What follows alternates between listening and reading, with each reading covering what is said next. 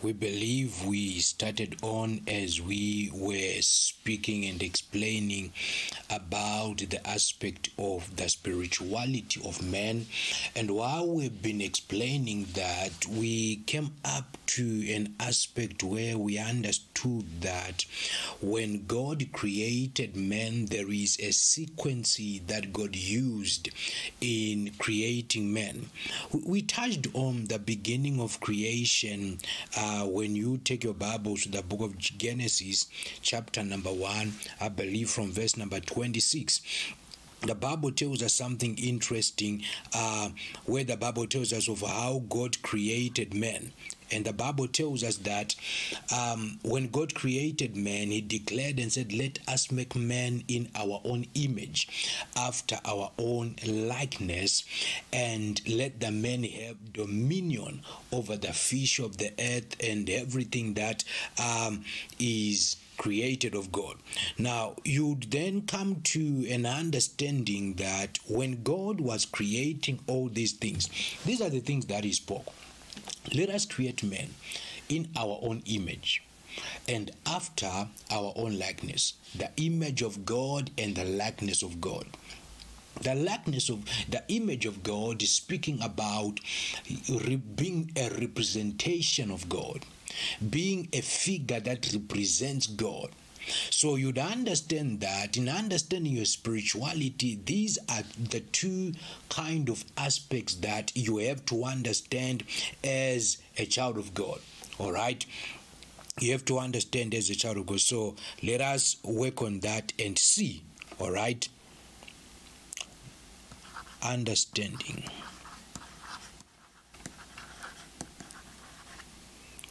spirituality.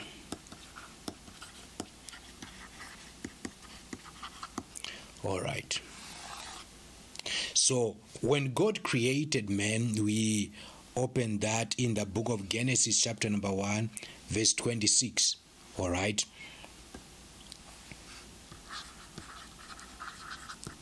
Genesis chapter number 1, verse 26. And the Bible tells us that when God created man, he created man after his own what? After our image. All right. And likeness.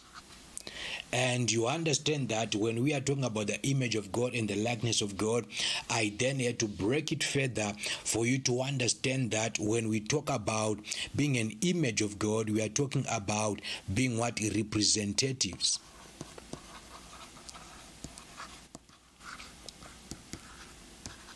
Representatives of God. All right. So if we are to be in the image of God, it means we are representatives of God. And when the Bible says that after our likeness, the Bible is speaking about the aspect of the character. All right. Character. We are talking about the fruits.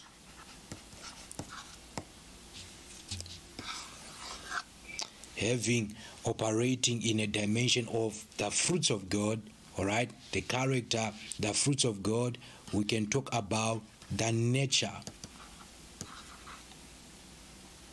all right, the nature of God. So when God created man, he wanted men to be representatives on him. He wanted a figure that would represent him on earth. And the Bible says in creating man, God made sure that in creating man, he pushed on that aspect of creating us after his image and after his likeness. But remember that he did not end there in just creating the likeness and the nature of God. The Bible tells us of how man was created, and there is a division of a man coming in a three-dimensional state. All right. When you read your Bible, you would understand that man was created in a three-dimensional state. In that very same book, the Bible tells us that God began to create man, and he created man from the dust. And when God created man from the dust, the Bible says that he breathed his spirit. God breathed his spirit into man. For you to to communicate with the heavens, in as much as when God created the earth, many people wonder why God created the earth. And that is one of the biggest misconceptions, or one of the things that confuses our spirituality as humanity. All right, so why did God really create the earth?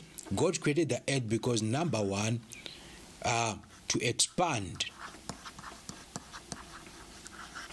his kingdom. All right, number two, for him to have a relationship.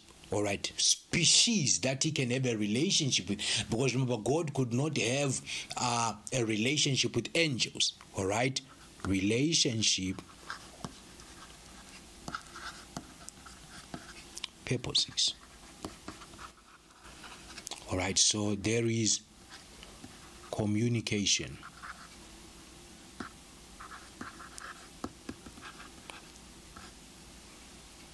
There comes communication. That is the aspect in which God had to create this planet Earth. He wanted to expand his kingdom. He wanted to come to a place where his kingdom is extended. All right, he wanted to come to a place where he would have a relationship. He would have a species that is his. All right, to expand the family. Now, there are facts that you have to understand as a child of God and as you grow in faith. All right, there are facts that you have to understand. One of the things that I believe you have to understand is, in this whole aspect of God creating man and creating us as human beings on this earth. Why is he expanding his kingdom? Where is he? There are principles of the Spirit. All right, there are principles of the Spirit that I'm going to explain and to be going forth. Remember, we are touching on the aspect of building up so that you can understand the dream world and what it all represents. Now, you then come to understand that the God we are serving. All right, so here is God.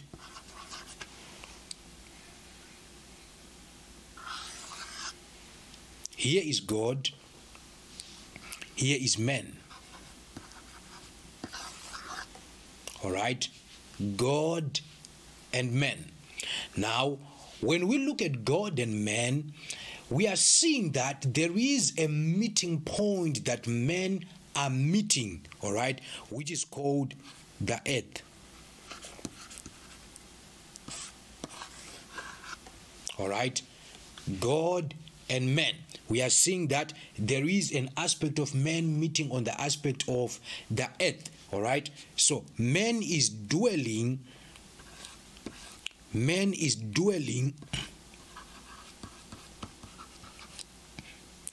the earth. All right, but God does not dwell on the earth. All right, God dwells in heaven. All right, so the God that we serve, he dwells. The Bible confirms that. All right, he dwells in heaven. In what sense? In what sense? The Bible tells us that heaven is his throne. All right, so heaven is his throne. Heaven is his throne, and this earth that we are talking about is his footstool.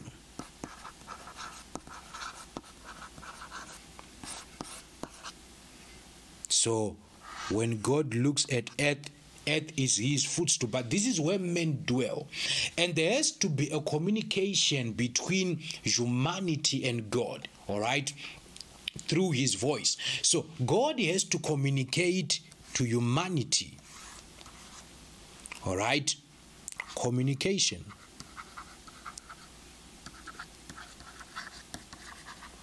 God has to communicate through humanity, and he communicates through diverse ways, which are visions, and dreams. So in God communicating to man, he communicates through ways of visions and dreams. Like what I said, for relationship purposes, and there is communication, is expanding his kingdom to earth. Why? Because there are laws now spiritually. There are laws that govern territories. All right, there is a law that governs territories spiritually that believers have to understand. All right, so there are laws that govern these places. There are laws that govern the spirit and the earth. So these laws have been there. We understand that God is spirit. All right, we understand that God is spirit. All right, so there are what? Laws of territories. All right, laws of territories. The first law is no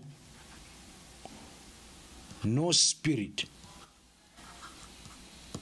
No spirit operates. All right, no spirit operates on what? On this earth without a body. So there is no spirit that is allowed to operate on earth without a body. So God is to communicate with man. God is to communicate with man so that men can come to a dimension where they pray like what Jesus taught men to pray. That when you pray a prayer, that prayer is, let thy kingdom come.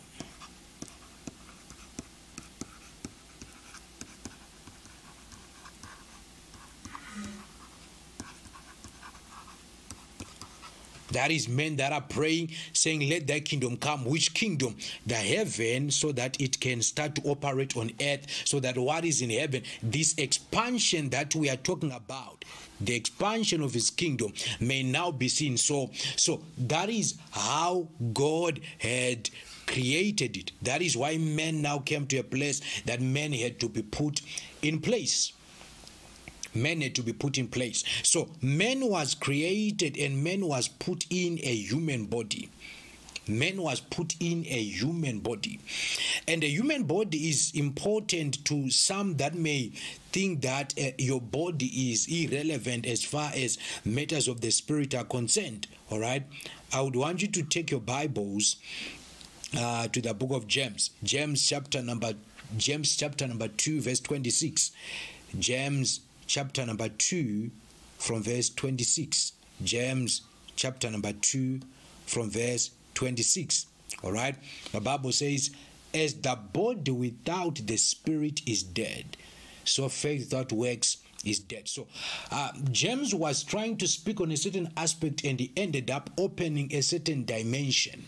He ended up opening a certain dimension or a certain secret in the spirit. Now, so you then now begin to understand why God had to create men. Why God had to create men. So then man comes to a place where he's created, and in the creation of man is divided, like what I'm gonna be explaining to us right now. Man had now to be divided. All right. So the Bible says that the body without the spirit is dead. I explained some of it last week. So this is how it goes. Man, when man was created, he was created with the body, all right, the soul, and the spirit. Man was created with the body, the soul, and the spirit. So in the book of James, the scripture has told us that the body without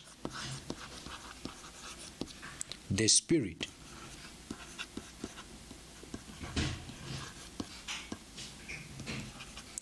is dead. The body without the spirit is dead. So when you look at this body, this body, the spirit is needed in this body for the spirit to be able to survive. All right. For the body to survive, one needs the spirit. And all these are divided into different aspects, as I'm going to explain, coming to spirituality, so that you can understand as far as when now God is to communicate with men, what are the hindrances. And I explained further that when God communicates with man, remember that the spirit is the aspect where we have interactions with God. All right, the spirit is the one where we have the connection with the Holy Spirit, right? On the spirit. All right, on the spirit, that is when we have interactions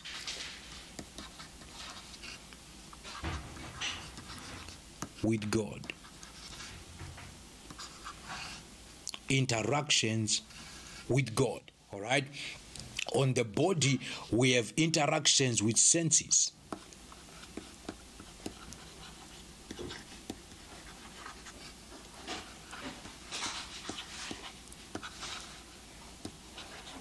All right, there is the body. And on the soul, that is when we are now talking about the aspect of the feelings, which is one of the most fundamental parts, because a lot of things happens around the aspect of the soul. All right, so let us get to it. All right, so let us get to it and see what is it that we are communicating about.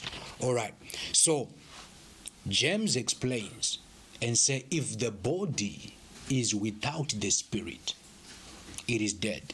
The spirit is needed. So God had to create man, and he breathed his spirit.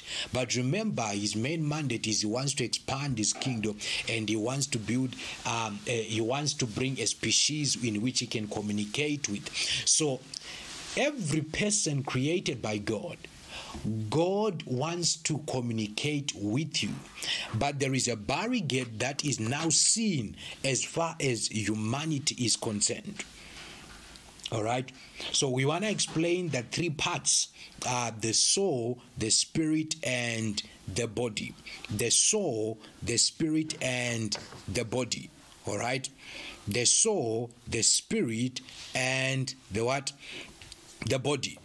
In which you will understand that when we talk about the body, when we talk about the body we are talking about, it is the physical shell that humans have, which inhabit or which protects the what, the spirit. The body, it is the one that has organs. All right, the body has organs, the body has senses. That is where you see sense of smell, sense of sight, because you are actually seeing. All right, you are actually seeing. And there has to be a connection from the body. In the middle, we see the soul.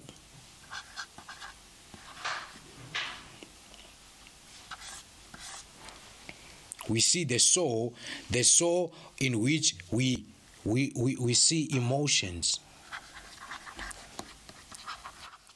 All right, we have emotions on the soul. That is where you operate with fruits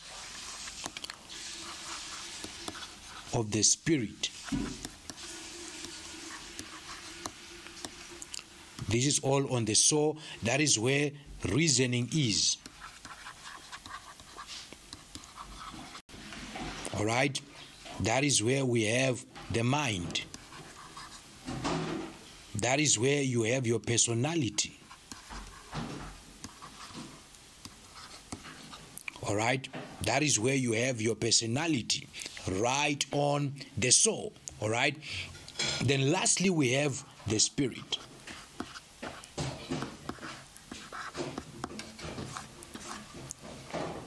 we have the Spirit, where we have our gifts of the Spirit. All right?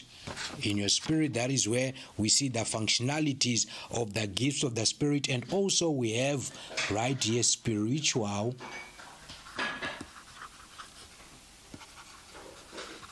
senses. We also have spiritual senses, in which this division now, to somebody who's already seeing, you see that on the aspect of the soul, there is a lot that is there that can be of that can hinder your flow of communication with divinity, or that can be of help as far as your communication with the supernatural is concerned.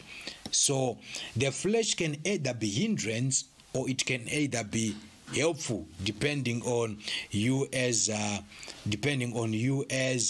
individual.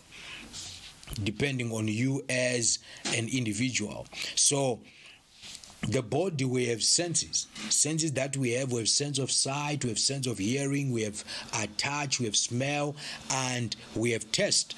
On the soul, that is where we have perception, all right, memory. All right, let me try to make sure that we note that down. All right, so on the soul, we have perception.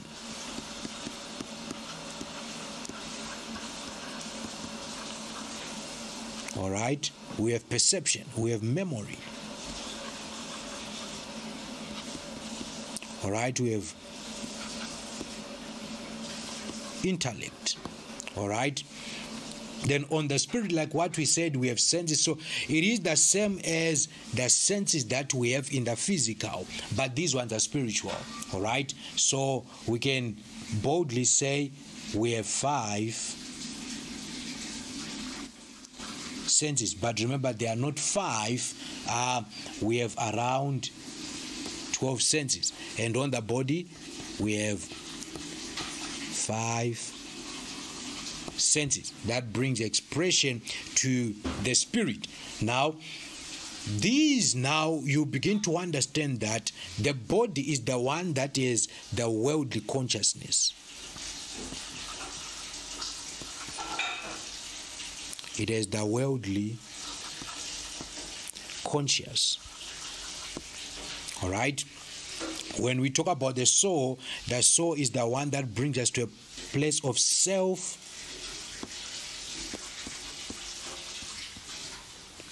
conscience. All right, it's self-conscious. All right, then the spirit will understand it as the godly.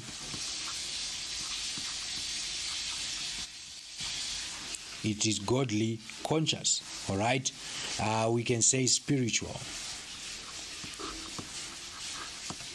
It is the part of the spiritual consciousness. Now, when you look at this, you would then come to a place of understanding that if we go right now to the book of Genesis, when we look at how when God was speaking to, when the serpent came and tested Adam and Eve. All right, if you go right now to the book of Genesis, if we go to the book of Genesis, the Bible tells us of how the serpent was very cunning, and the Bible says that the serpent came to Adam and Eve and said to them, "Did God really say you must not eat of the fruits of the garden? Did God really say you must not eat of the fruits of the garden?" All right, so that was the word being spoken about to them. Did God really say? And understanding the soul, like what he said, that is where there is the sense of perception and also memory. Did God really say? It means that is the part of one where he has to remember, because that is where the mind is. Did God really say you must not eat of the fruits of the garden? All right. And the Bible says, then the woman said to the serpent, we must eat of other fruits of the garden, but God did say, you must not eat of the fruit of the tree that is in the middle of the garden, and the moment you touch it, you will die. And that was spiritual death that was being spoken about. The day you touch it, you will surely die. All right. Then the serpent said, you shall not die. God knows that if you eat, you will become like him. All right. You become like him. Now, what I want to touch is on verse number 6, when the Bible says, after information was spoken to Eve, all right, when Eve was spoken to by the serpent, when the serpent spoke to Eve, the Bible says that suddenly she saw that the tree was good to eat. Perception. Information spoken. When the information was spoken, it was processed through the mind. It was processed through the mind. And now that issue of self-consciousness where she had to make her own decisions. So you will see that in as much as you have the Spirit, you have, and God is communicating, and God communicates through the Spirit. All right. So when God speaks to your spirit, what happens is it goes through the soul, because remember, it has to be processed. Whatever that God would have spoken, it has to be processed also according to your understanding and according to how you understand. That is where many people miss the communications of God. That is where many people miss how God speaks, because you have your memory and you have grown up in different environments with different understandings. So your memory also contributes, your personality also contributes, your reasoning also contributes, your emotions also contributes the moment God speaks. All right. So in as much as God would be speaking to you, it might be in a vision, it might be in a dream, or spiritual impulses. The framework of how your emotions have been built or how your mind has been built determines how you are going to translate the things that God will be communicating to you right there. Whether you are going to translate it 100%, or whether you are going to hear what God is speaking and it won't really come to a place where it will be very clear. Yet God, every time when God speaks, he speaks 100%. All right. When God speaks, it speaks 100%. So the body, the soul, and the mind joins up in communication, because sometimes, remember, God does not speak in a vision that you are seeing something, or in a voice that you can hear him, or in a dream. Sometimes God will speak through spiritual senses, in which there will be impulses on your senses of the spirit, in which now it transfers to the senses of the body. You start hearing senses to some that have operated in gifts of deliverance and healing.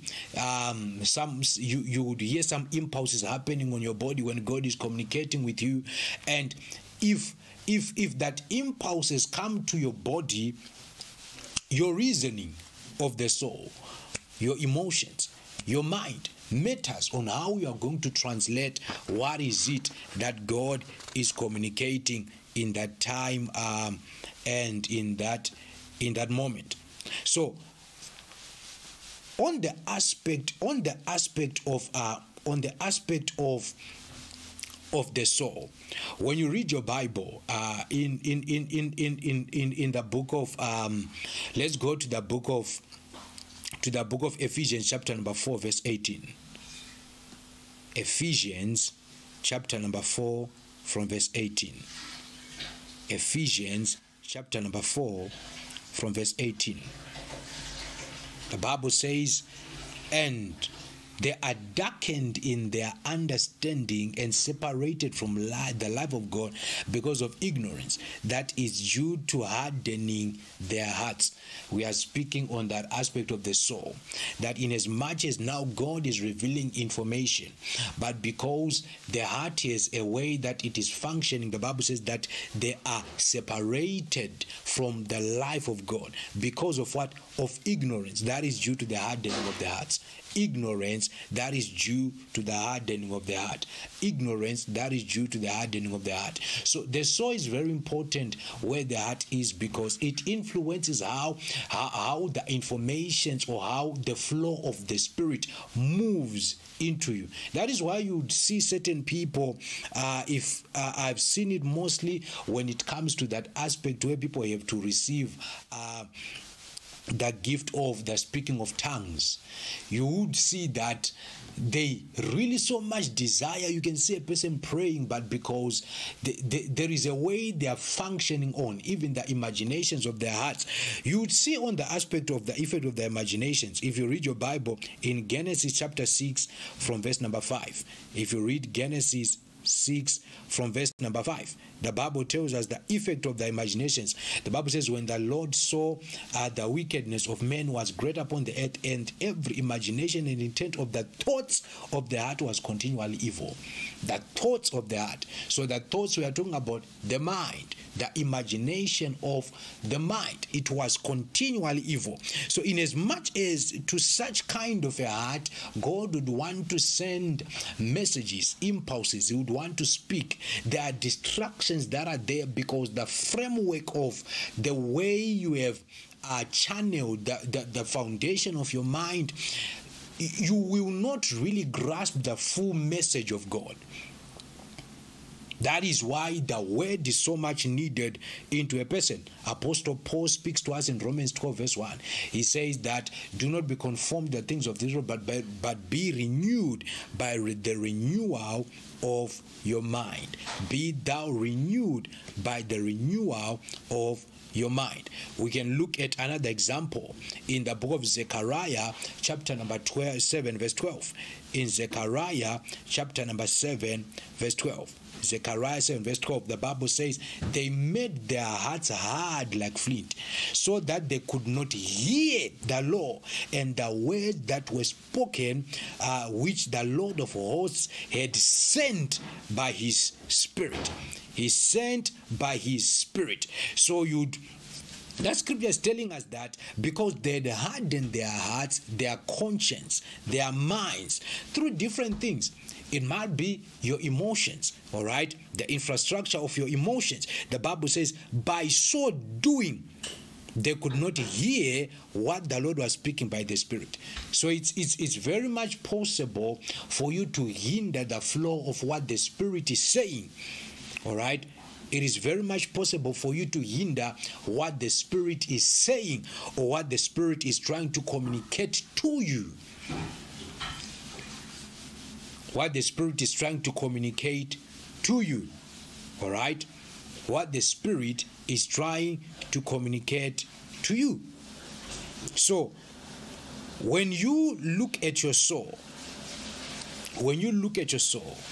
where there is the mind, where there is the reasoning, there is the fruits.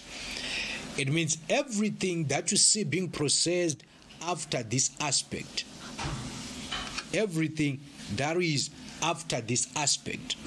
So whatever that you see happening in this aspect of the Spirit, right here, for you to come to a place where we begin to see actions happening on the body, it goes through this whole aspect of the soul, right here.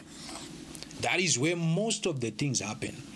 So if there is a place that is to be sorted and to be dealt with, and where you have to really invest the whole of you and build and feed, it is your soul. It is your soul. Because the body will only act what would have happened on the soul, what the mind would have decided, what you would have reasoned. Right here. What you would have reasoned. That is what you see being accepted or being practiced by the body. Am I communicating to somebody? Am I communicating to somebody? So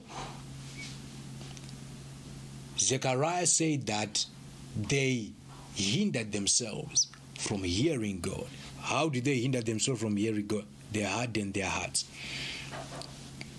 You have to come to a place where you personally now begin to develop yourself as a child of God. You have to come to a place where you have to begin to personally develop yourself. So I want to show you something about this very same aspect, the very same aspect of the intent of your soul, your spirit, and your mind.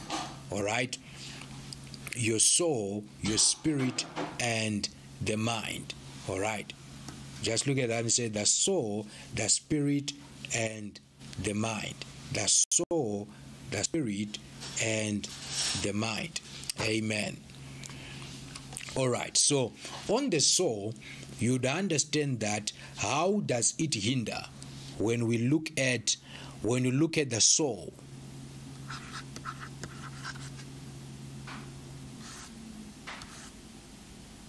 When you look at the soul, because this is where you have your personality.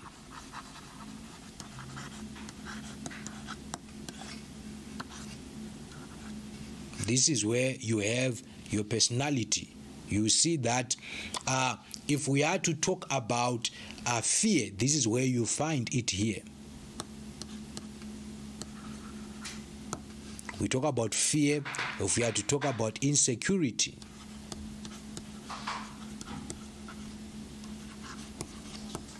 all right, it all happens on this aspect. Fear, it happens there. Insecurity, it happens there. Same now when you have to talk about issues of salvation, assurance. If, all right, the spirit is here.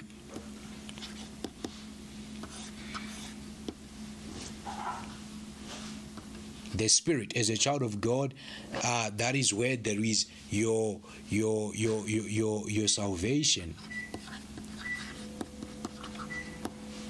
Your salvation by the nature of your spirit.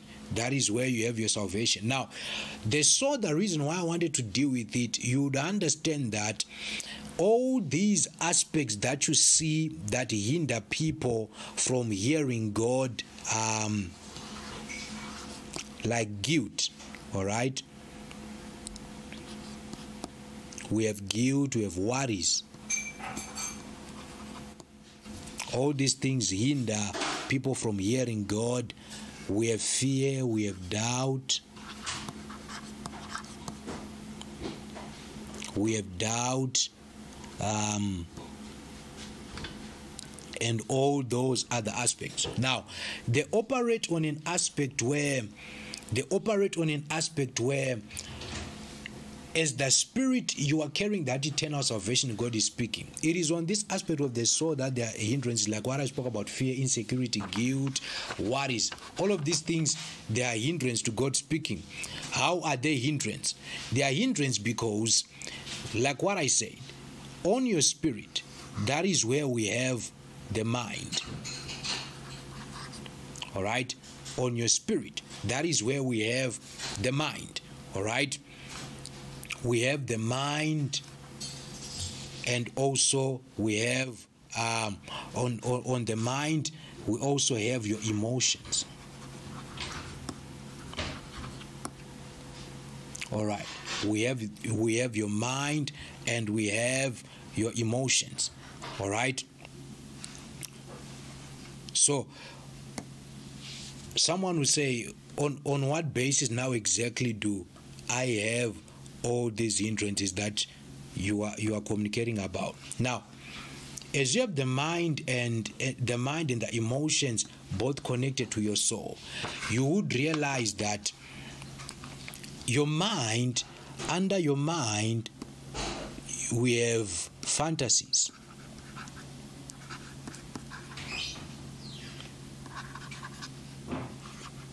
All right.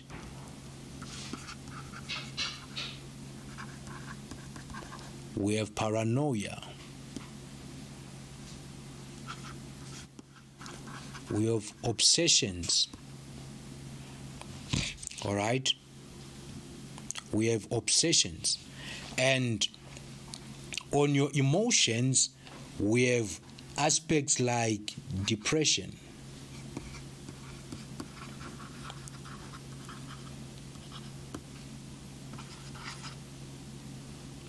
anxiety,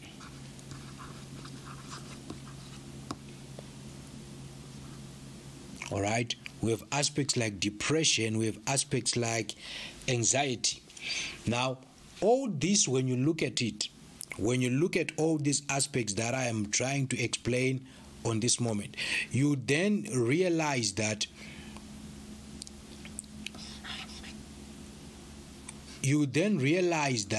there are the effect is so much big. All right, the effect is so much big because look at how God communicates.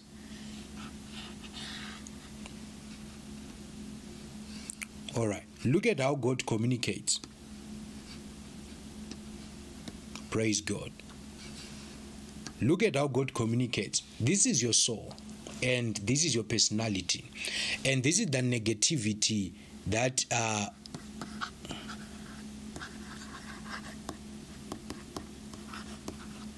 this might be the negativity that you are carrying, and God is speaking, and you have guilt of the things you have done, insecurities of life, fear, doubt. Remember what the Bible tells us about. The Bible tells us about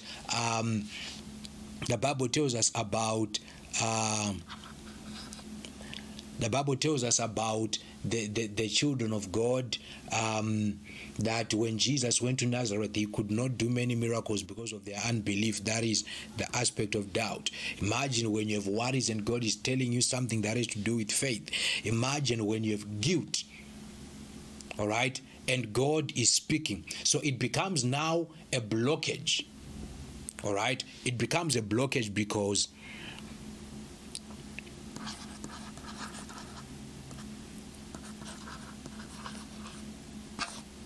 there will be God's voice and God is speaking, all right? God is speaking. And when God speaks, it goes to your what? To your spirit, all right? It goes to your spirit. And when it reaches to your spirit, remember, there is your soul right here, all right? There is your soul, all right? And from your soul, we talk about the what? That body that we're talking about. All right? So here we can talk about actions. We can talk about actions. All right? Here we can talk about reasoning. So God's voice has been spoken to your spirit, and it has to be acted upon through you, your body, but it goes through your soul. And in that aspect, your soul has obsessions, paranoia, fantasies that it has, which now becomes a hindrance.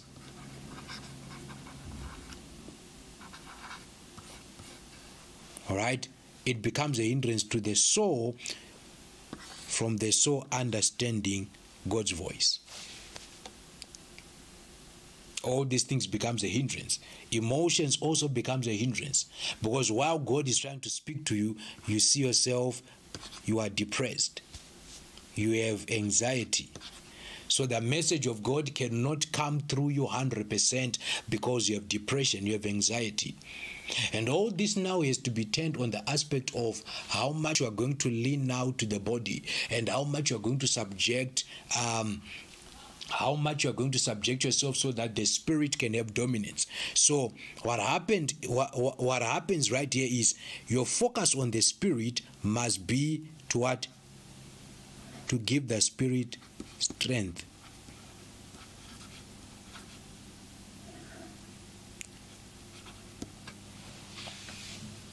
And this can be found through when empowering yourself. Empower the Spirit.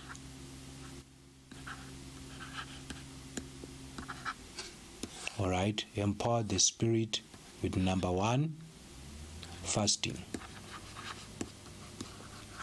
What are you doing when you are fasting?